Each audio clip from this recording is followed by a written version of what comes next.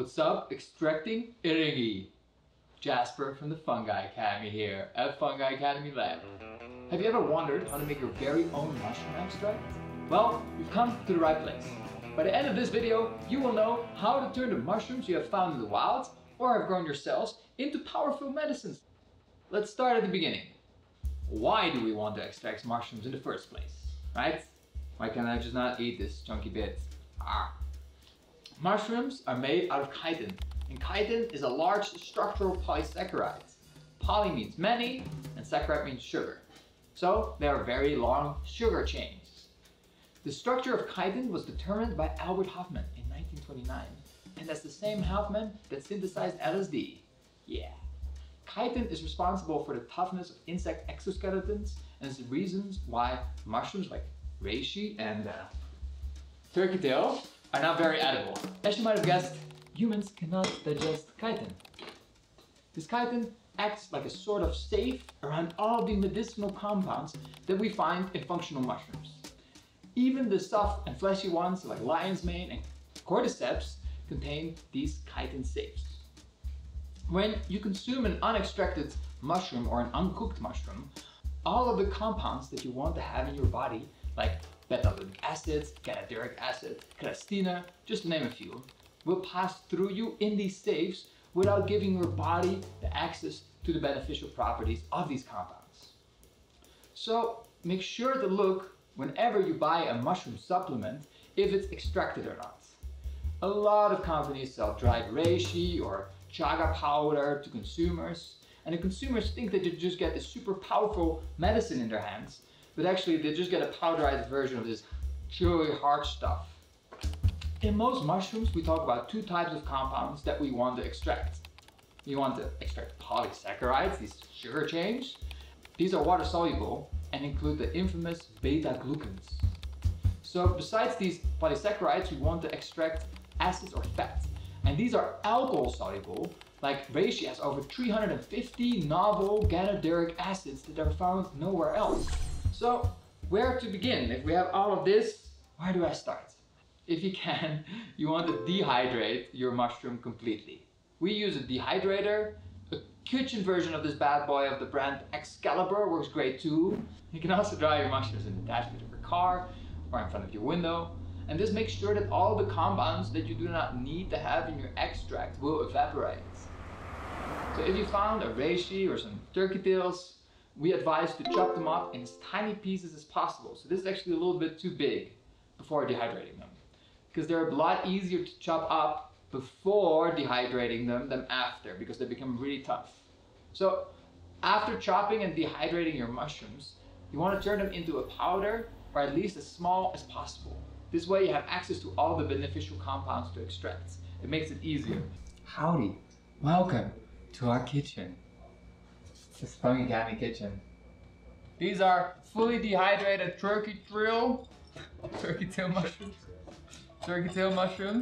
And we're gonna just put them through this, what the locals call the molina, the mill.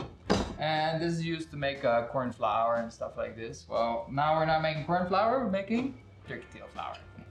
So this way, the extracts have, like the compounds have more capability of being extracted by this alcohol concoction that we made. It's gonna go. Wow, that's actually easier. A lot easier. From this idea of extracting is where opinions get different. So some people are saying that you want to do the water extraction first. Some people say you have to do the alcohol extraction first. Here at Fungi Academy, we do the alcohol extraction first. The easy way is to put your mushroom powder in a jar filled with alcohol, just like this one. We have our turkey tail powder, and the only thing we're going to do is add the tincture alcohol. So this is not ethylic alcohol that we use in mushroom cultivation. This is actually made for consumption. We use 95%, but anything above 40% should work. Think of vodka or rum.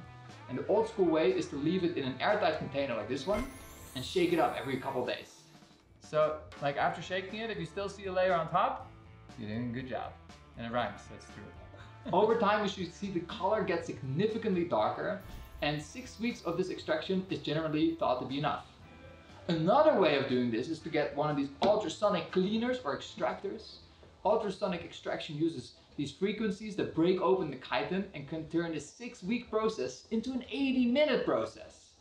The ones we have are not made for like extracting mushrooms specifically. This is actually an ultrasonic cleaner because the ones that are for mushrooms are really, really expensive, and this does the job really well. We'll put a link to this one specifically below. So next up, boom, next one. You want to strain the mushroom. So this one is done. So we're gonna strain this and save the alcohol extract and catch it again in an airtight container. So I got like a little sieve or colander, and I got my specialized funnel situation. So we do first the funnel in the jar, then the sieve.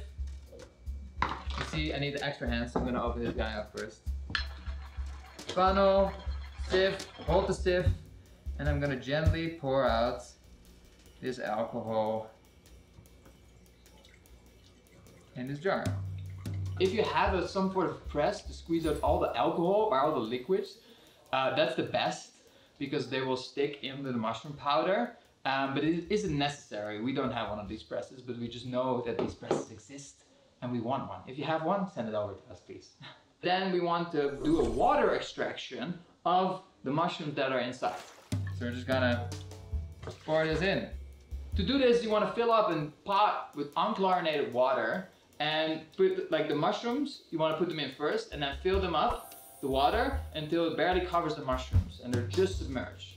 And here again, there's a lot of different ways that people do this. Robert Rogers, who literally wrote all the books on medicinal mushrooms, says you shouldn't let the temperature of the water go above 72 degrees Celsius.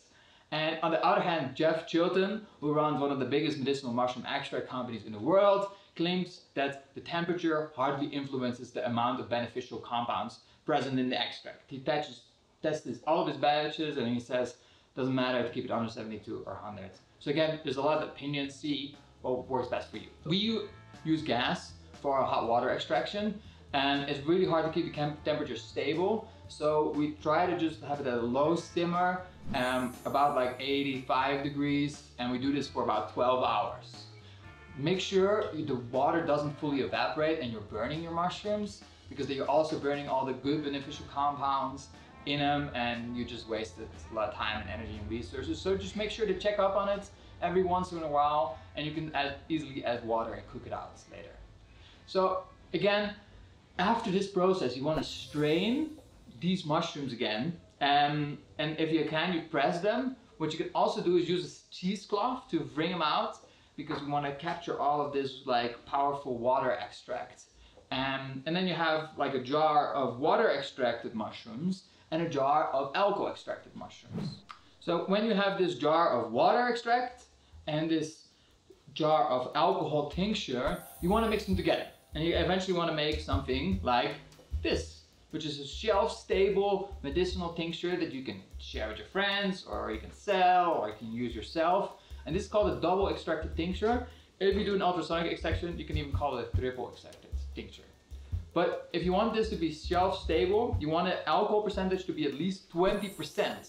So if you made your alcohol tincture with 40% vodka or something, you want 1 part water extraction with 1 part alcohol extraction to make a 20% alcohol double extracted tincture. Bottle the tinctures in a dropper like this one. We have some fresh ones. And pro tip, woo-hoo! We use a syringe because it's these holes are very tiny, and getting a column there and this like your mushroom thing, it's like your extract is really valuable, right? It's like worked a lot on this. The mushrooms worked hard on this. So with a syringe, you can just fill it up. These are 50 centiliters, boom, or 50 milliliters. I don't know what's a centiliter. So now we want to get the finished product, which is a double extracted turkey tail tincture at 20% alcohol in one of these tiny tincture bottles. Well, I've used all the ways like tiny funnels, quantum teleportation. That didn't work, so I found that the easiest way is to do a syringe. This syringe. So you open it. You open this bad boy. Wait. First off, I'll shake the bad boy. Make sure that everything is nice and mixed up. Yeah. And then I just suck out a good old shot of heroin. Wait, what? No.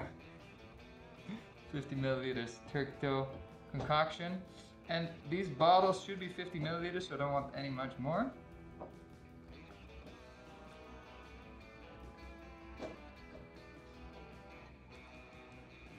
And this is also a great way to measure. Oh, 50 milliliters. Know exactly how much is in there. Close it up. Boom. And make sure that they're next to like each other, that you mark them, otherwise like at one point you're gonna have 5 different types of mushrooms and you want to make sure that you're not giving somebody something else that they want, or if you're taking something else than you want to have. And this is a nice job. Play some music, listen to a podcast.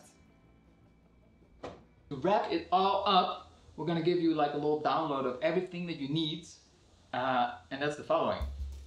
So you need one of these syringes. You obviously need mushrooms to extract, alcohol that's higher than 40% or 40% exactly, some airtight jars, and you can check it by like there's no liquid flowing through it, so there's no air. A large pot. I don't have it right now. I'll have it. Non-chlorinated water, a funnel, optionally tincture bottles or some airtight jars to store your homemade tincture. You want a colander or a sieve to strain your mushrooms, or cheesecloth. A lot of these things are optional, and like a lot of these things are optional. I don't know if you'll see it. And then you can use a syringe. That's what I said, right? Did I miss? Oh yeah, and if you have an ultrasonic extractor just laying around, that's great.